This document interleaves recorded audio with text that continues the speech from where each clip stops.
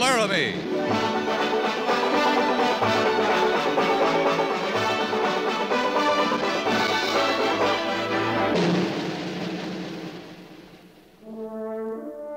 Fort Laramie, starring Raymond Burr as Captain Lee Quince.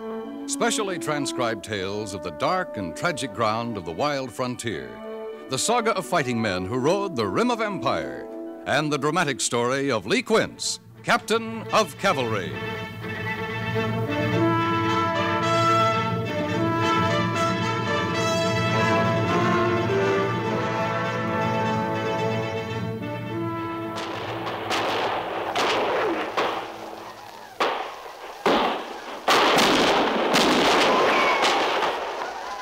Mr. Syberts! Mr. Syberts! Yes, Captain. We're wasting our fire at this range. Pass the word. Men are to flank the canyon, dig in, and hold their positions. And their fire, sir? Ceasefire. But they'll think we've quit, sir. I hope they do, Mr. Syberts. Yes, sir. Captain, what about your leg? It's fine. Now pass the word, Mr. Syberts. Right away, sir.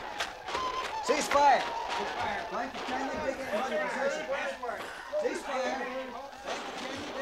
Gorse! Sergeant Gorse! Yo!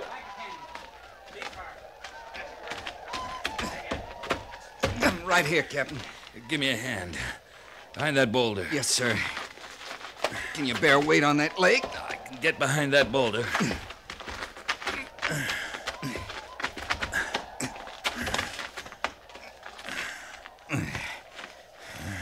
Are you easy now, sir? Don't know when I've been more comfortable.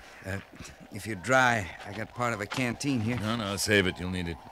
Captain, there's a clearing about 100 yards back. We got the horses back there. Harrison and me together get you there. I'm fine here, Sergeant. Well, you'd rest a mite easier there, sir. Maybe you ought to take up nursing, Gorse. You're developing a fine manner for it. Well, sir, I reckon it's all this easy living. It's kind of got me soft. Go back to your position, Sergeant, and dig in. Flanking the canyon this way, you must be figuring them Injuns will try another run-through. No use 40 men spreading thin against 200 or 300 Arapaho. Yes, sir. Go on back, Gorse. Send Lieutenant Syberts here. Right, sir. Lieutenant Syberts.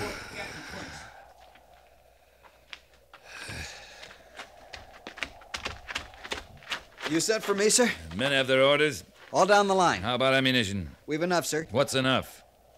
Well, sir, I Enough think... to lead a charge down the canyon and run them off? No, I don't believe so. Enough to hold our ground here and stand off an assault?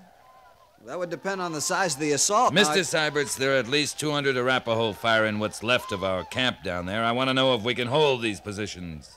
Not long, sir. Not if they turn on us full force. Then we don't have enough ammunition, do we, Mr. Syberts? No, sir, I guess not. What do we do, Captain? Sit here. Hope they think they wiped us out on their last run-through. That why you ordered the men to hold their fire? That's why. They're riding off, Captain.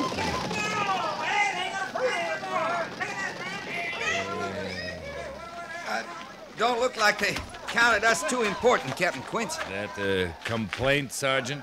No, sir. I was born plain insignificant. I mean to stay that way. Help me get the captain back to the clearing, Sergeant. His leg needs attention. Now, wait a minute, Mr. Syberts. We can't waste any more daylight. You have 6 hours of good riding left before nightfall.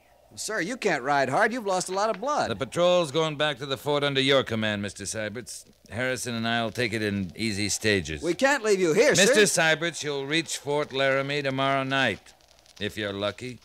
Major Daggett needs a full report as soon as possible. Captain Quince, sir, we could strap you in your saddle. No need for that, Sergeant. I'd slow you up, and Major Daggett needs that report. Now, send Harrison to me. Prepare to move out. I know this country better than Harrison, Captain. Mr. Syberts will need you, Gorse. This will be good experience for my orderly. Yes, Captain. Patrol, report to the clearing. Check your mouth. Well, prepare to move out. Good luck, Mr. Syberts. Thank you, Captain. Report to the clearing now.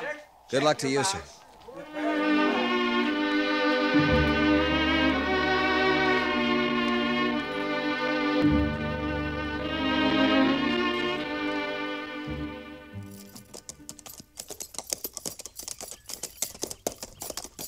You're all played out, aren't you, sir? There's fresh water ahead. To the left there. That clump of trees. You can't go on just water, Captain. Well, it'll help. We can water the horses, too. Not much sunlight left. I hoped we'd find a settler where we could bed down for the night. This is Arapaho country, Harrison. They routed out most of the settlers. They sure got a way acting like they own the place, don't they? Running off white men. They were here first. I guess they got a funny idea that makes it their land. If we'd have had the whole company back there, we'd have run through them, sure. Showed them whose land it is. Well, it would take an awful good company. Those were dog soldiers leading that raid. Dog soldiers? Toughest fighters in the tribes. Hand-picked for their daring. Hote Mintanio. How's that, sir? That's the Cheyenne name for dog soldiers. But most Plains Indians have a select band like them. Sioux and the Arapaho. Oh. Guess we were smart to take cover in that canyon, Captain. Yeah, I guess we were. In through the trees, Harrison. Good grass there by that stream.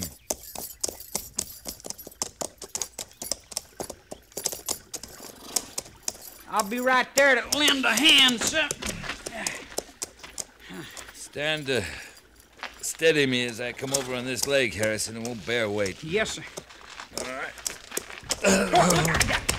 Oh. Guess I'm weaker than I thought. Now, don't you worry, Captain. I got bull strength. Here, let me help you.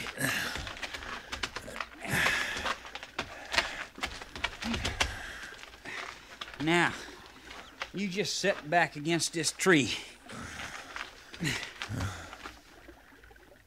There. How's that, sir? All right, Harrison. Thanks. I'll get you some fresh water. You gone all white. No, I'm all right. I'll ease those cinches and lead the mounts down to the stream and water them. Go on. I just need to catch my breath. Rest a bit. I sure wish I could make you right comfortable, sir. In bed with food and all. I know. Mind the horses. Yes, sir.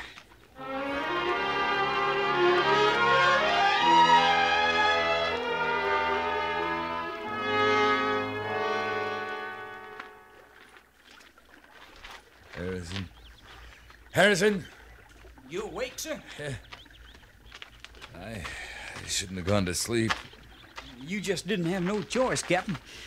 Once you drank that cool water, you was plumb through. What's that? Horses? No, they're not making a sound, sir.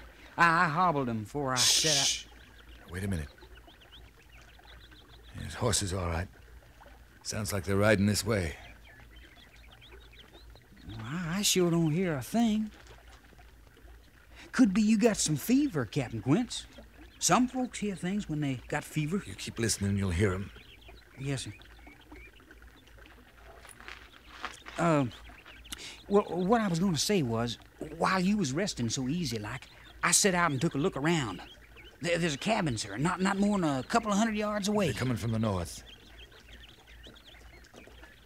Yeah, I can hear them now. Could be cavalry, Captain.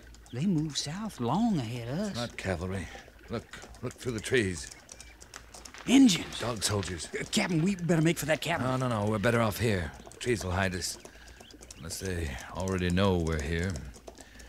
Lie flat, Harrison. If they start through the trees, fire. Can you handle that carbine, sir? Yeah, I can. They're making for us, sir. Sure seeing them. Now wait them out. They're right at the tree, Captain. Easy. I'm sure not keen on them seeing me first. Shut up, Harrison. They're riding right along the tree line. Going on south. I can't make them out anymore. You see them? Now they've gone on past the thicket. I can't see them. Man, that was closer. Still close. They stopped. You want I should get our horses, sir? I do not. Can you hear them? They ain't moving as I can tell. I counted 6, Captain. 6. That cabin, where is it? Near as I can tell, that's where they are, sir. It's that direction, not more than a couple hundred yards away.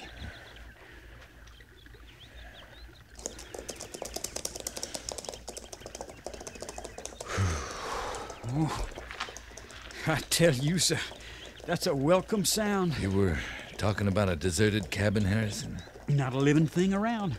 Likely been that way for years. Well, you'll have to near carry me. I can't mount again. Just you don't worry yourself, Captain. I'll take right good care of you.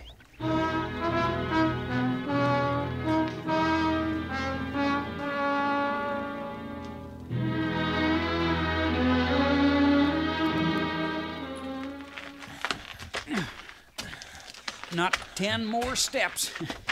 You can make it, sir. I don't know, Harrison.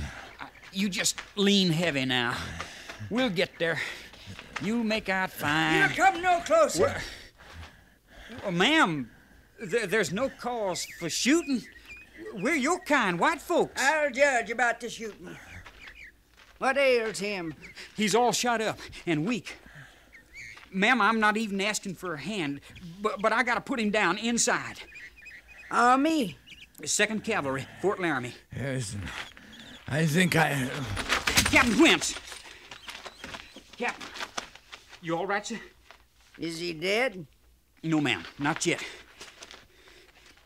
Would you just try to help?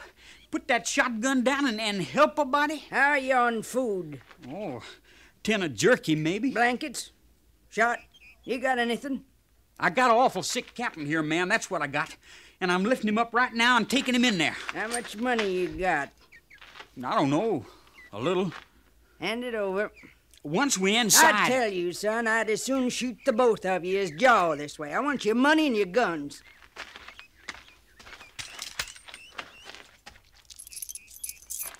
I don't rightly know how you stand yourself. His money, too.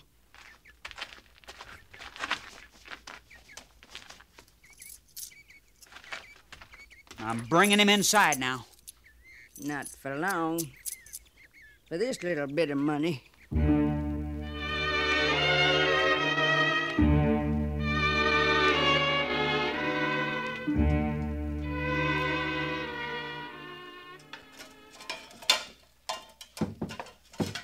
Open this door for me.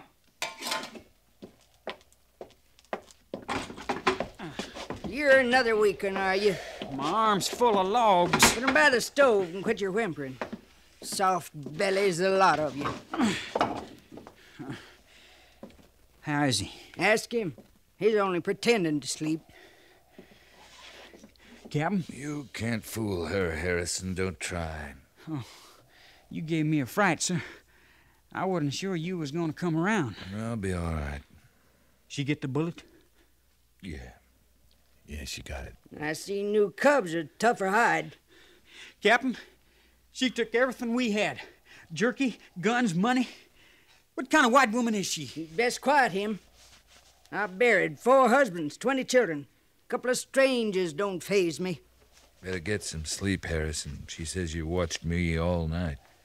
You sure you're all right? I'm fine. Now go to sleep. That's an order. Yes, sir.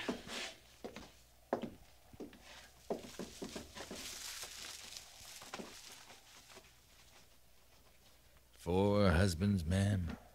Outlived 'em. But they was men, regular men. Didn't go around sirring every other man and mamming women folk. Yeah, they weren't in the army. Indeed they wasn't. No call for the army in those days. Mr. Pelfrey and me lived as peaceable as could be with the Indian folk. We come here peaceable, me and Mr. Pelfrey. When was that? In the 30s. Things are different then. No different than with Mr. Griffith, Mr. Albright, even later on with Mr. Netherton. Yeah, there was lessons to learn in the West in them days. Eat the porridge. Much obliged, ma'am. Hattie. How's that? Hattie, I say. Hattie Pelfrey. I go by that. I can't abide being called ma'am. Oh. I lean toward Hattie. Hattie, you live alone, middle of Arapaho country. How do you manage? I come by your guns. Such little money you had. Sometimes it's food, sometimes robes. I'll take what I can get. No matter to me if it's settlers or scouts or army folks. Or Arapaho? Folks don't find Hattie less'n they lost, or half dead. It'd open your eyes to see what they part with. You always greet 'em with a shotgun. If need be. Before we came here last evening, a band of Arapaho braves stopped here. I got good arrows, strong bows, rifles. Even a couple of buffalo guns off a hunter broke his leg down the canyon. They got a camp near here, the Arapaho?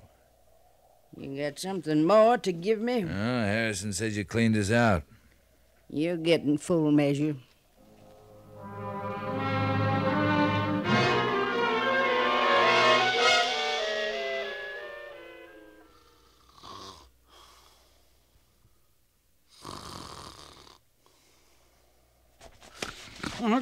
What's going on? My ring. Hey, you can't have that. But I got it. Well, I ain't had a pretty first spell, and that's a fact. A man ain't safe sleeping here. I bought that ring myself in St. Louis. Oh, it'll fit fine once I wrap some twine around it. Body's fingers thin with age. Next you'll be picking my bones, you old buzzard. Mind your tongue! Give him his ring back, Hattie. Not likely. Captain Quince, what says you can't hit an old woman when she's so contrary? Oh, for one thing, she's got a shotgun. I'd soon use it as jaw with you. You take his ring, you give us something, Hattie. I do admire a pretty. Clean forgot the bright feeling they give you. Our guns for the ring, Hattie, that's fair. I come by your horses down the creek this morning. They're grazing on my grass, swilling my water. The pretty's to pay for that. Captain, I better see to them mounts. You'll stay with the sick and ailing. I'll see to the horses. You saying he can't leave the cabin? Not alive, he can't. Why, you... She means it, Harrison. I do that. Now, I've got tending to do. Outside. No need peering around for your rifles whilst I'm gone. You won't find them. Captain Quince, we gotta move out of here. Well, we need horses to do it. Here. You steady me. You ain't fit to stand yet, sir. Just you stand still. Yeah. We'd have to crawl once we're outside anyway. I can manage to the door. Like as not, she's just crouched out there waiting for us. It's worth a chance. We may not get another. Yes, sir. Get the door.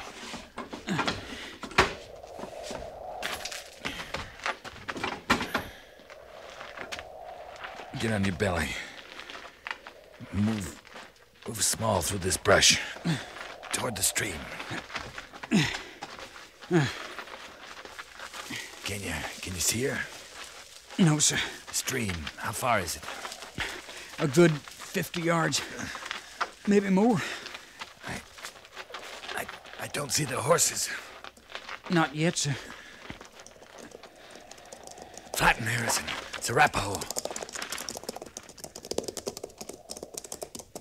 She come out of those trees by the water, sir.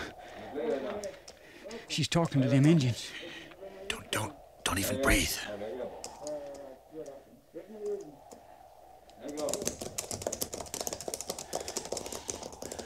She's going back toward the trees. Yeah. But there ain't a sign of our horses, sir. No sense trying to go it without them. We'll have to go back. To the cabin? Without guns or horses, we're no good out here, Harrison. Come on. What you reckon? She's done with them, Captain. That woman, she might have eaten them.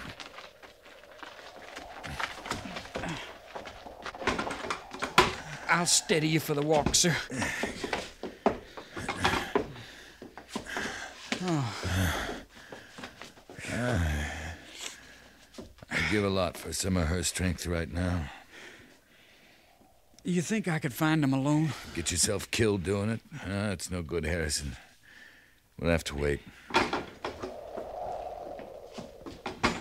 You're just about as foolish as can be, ain't you? Crawling around in the brush out there. What's ID? Fresh air, Hattie. Got no guns, no food. There's Arapaho all around. You don't think too good of your hides, do you? Where are the horses, Hattie? Your color's coming back some. You heard the captain. What about the horses? They come right high in these parts, youngin'.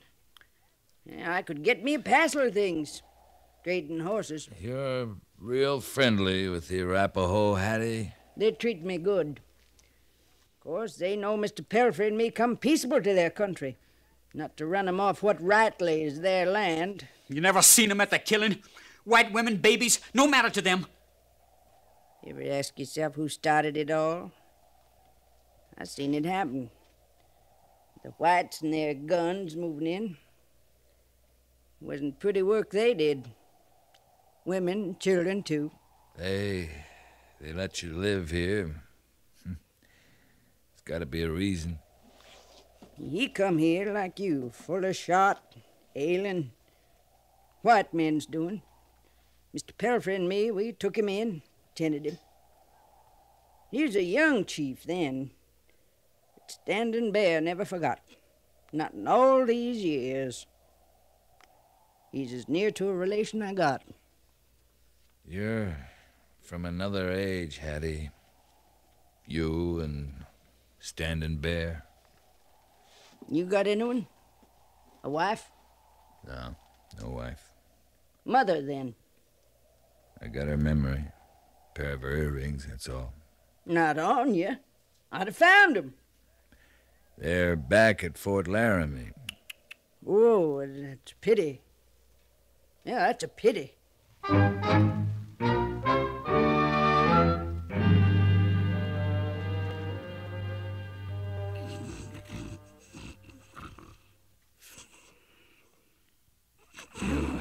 Think you can get the guns without waking her? I can't make out good with no light. But I can fight an old woman in the dark. Not long till sunup.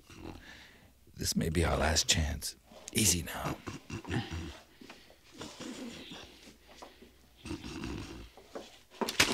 Now, that's just close enough. Stealing up on an old woman. What kind of men are you? I don't mind shooting. A bit. You're a witch. That's what you are. Seeing in the dark, hearing. You're no kind of woman at all. Maybe not now, young'un. But I was once.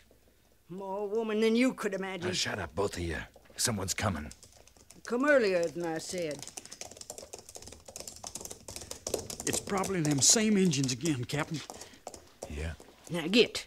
Back where you belong. Over there, to your beds.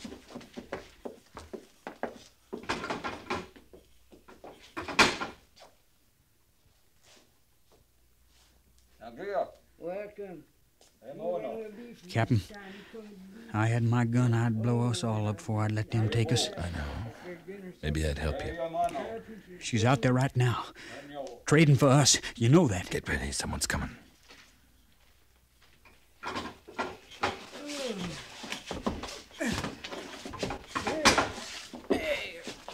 Now, that side of beef will last me the winter and more. Gift for my friend, Standing Bear. For us, Hattie? Now then, you're worth a sight more than that. They're riding off, Captain. You sparing us, Hattie? For what? Sparing you? You didn't tell them about us. They didn't ask. You acting human so sudden-like. After near scaring us to death. I ain't gonna miss this, young'un, that's a fact. I'd soon keep company with a bawling calf. I tell you, I'm bone brittle with you two around. Well, we'd be glad to get out of your way. Trade for guns, our horses, and a cut of your new beef. Been thinking about them ear bobs. I've been thinking about our guns. Under my bed. There's 2 horses saddled at the spring. Now, them ear bobs. They're back at Fort Laramie, Hattie. You mean to ride back with us? I gotta watch who I'm seen with. Yeah. Well, I might get back your way someday. If I do, I'll bring 'em to you. For these old ears? Yeah, here, young'un. Pretties ain't for me, not no more. I'll take my ring, ma'am. And thank you. But I ain't even pretending to understand you. If you was regular men, you'd find yourself a woman. Pretties don't belong on a man's hand, locked up at no fort. Now, us women folk, it gives us that right feeling, having a pretty.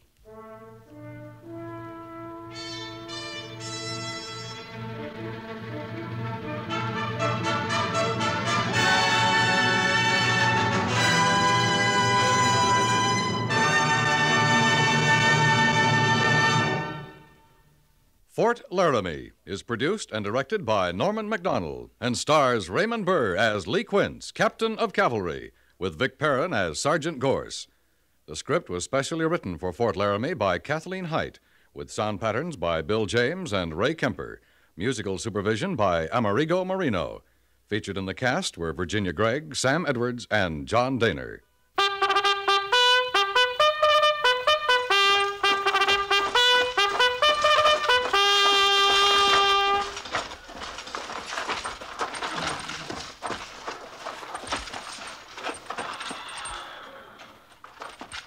Company, tension! Dismiss.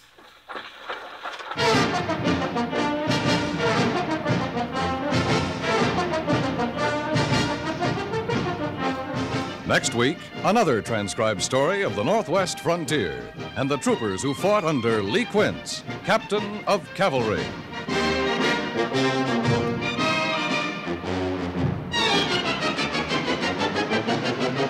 Anyone who has ever been helped by the Red Cross can tell you how important help is when the need arises.